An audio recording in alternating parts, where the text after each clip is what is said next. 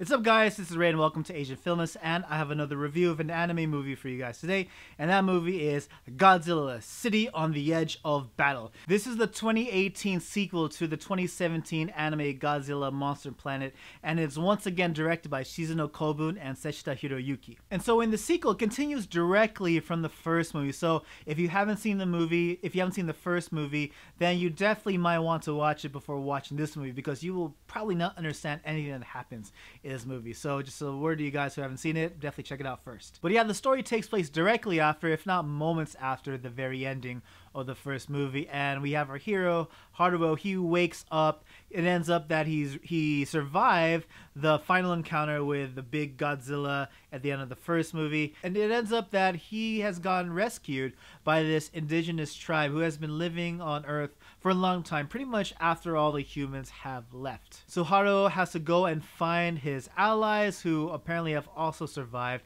and they have to regroup and contact their mothership, because the mothership has made a decision that if they can't find any survivors of the big Godzilla attack, then they'll just leave Earth. So Haruo and company have to regroup, reconnect with the mothership, and inform everyone that they're alive. But what happens while interacting with this indigenous group of people, they discover that they use nanometal in all their weaponry, from their arrows to their spears. But what nanometal is, the reason why they recognize what nanometal is because it's the same material that they had used to build Mechagodzilla, which was Earth's last line of defense against Godzilla centuries ago. So the survivors, they all have to go find Mechagodzilla, and hopefully it's still operational, so that way they can use it to once again take on the big G. So as far as the positives go for Godzilla, the City on the Edge of Battle, the animation, I think the animation is just as good as the first movie.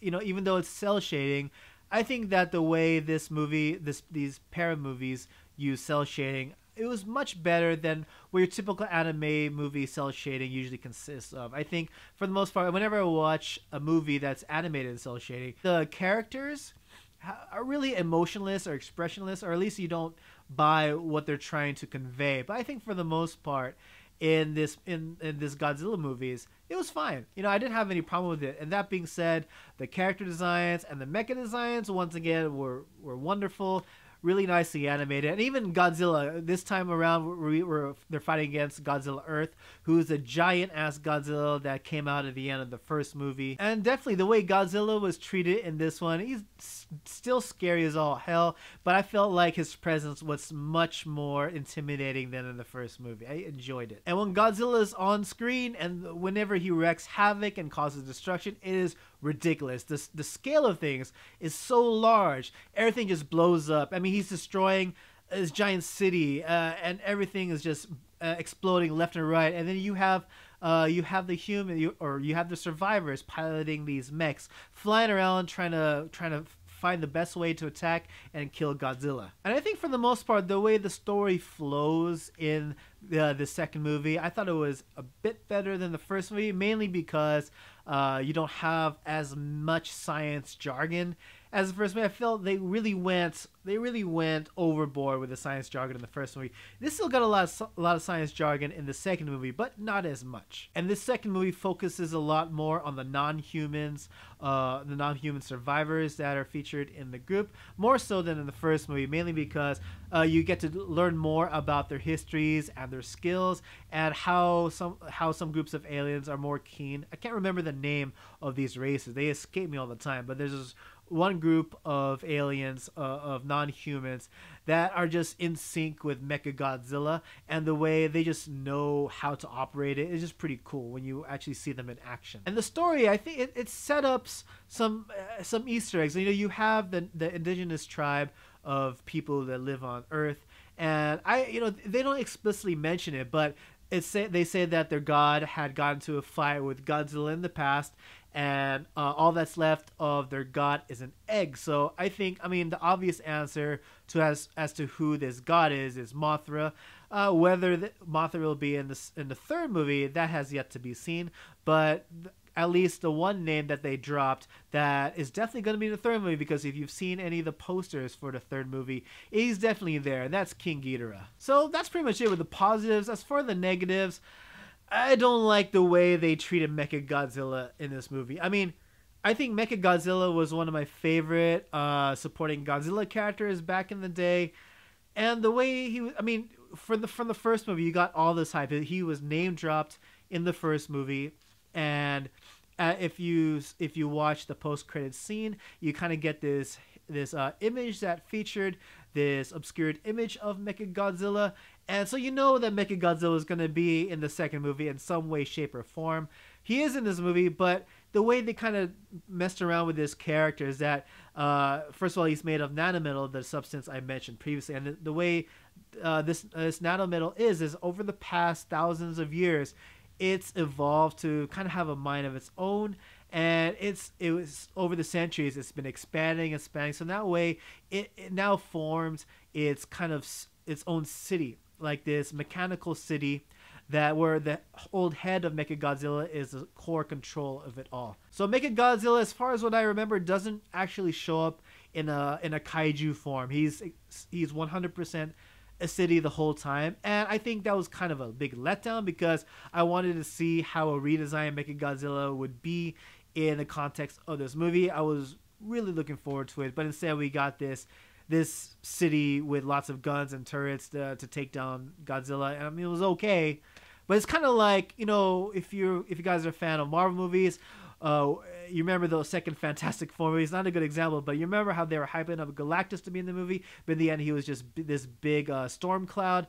That's kind of the way I felt about the way they treated Mechagodzilla in this movie. And I was disappointed, to say the least. And I felt like there were far fewer scenes of actual Godzilla in this movie than the first one. Granted, in the first movie, there weren't so many scenes that featured Godzilla, and many of them were saved saved until the second act, all the way until the very end of the movie. And in this movie, in the second movie, Godzilla's pretty much asleep the whole time, and then he comes out in the third act. And you know, when he's out there, it's great, it's amazing, it's a lot of fun. But building up to it, it's kind of like, all right, when's Godzilla going to start moving? They keep talking about Godzilla, but we don't see him.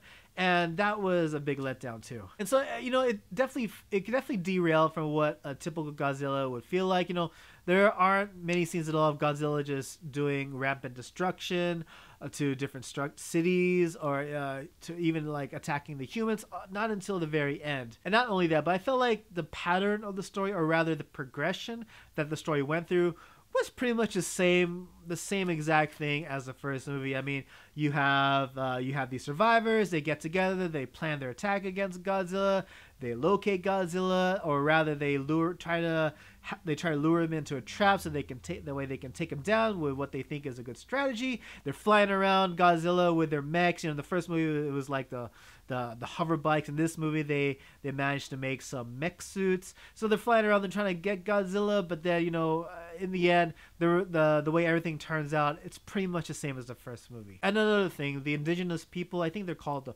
Hotu or something. It starts with an H. I can't recall it for the life of me right now. But the way they were treated in this movie, they were very underused.